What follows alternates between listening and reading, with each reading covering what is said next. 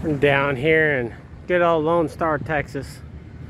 Taking some tube all the way up to St. Louis. We'll be in St. Louis tonight. It's like a 9-hour trip. But we're gonna try and do it without taking a 30-minute break, you know what I mean? Try to get under 8.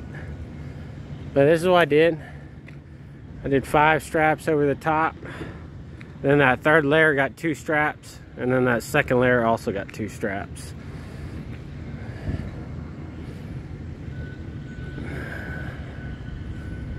The same thing on the front stack as I did the back stack. 5, 2, and 2. We'll see how well she rides. See you guys on the flip side.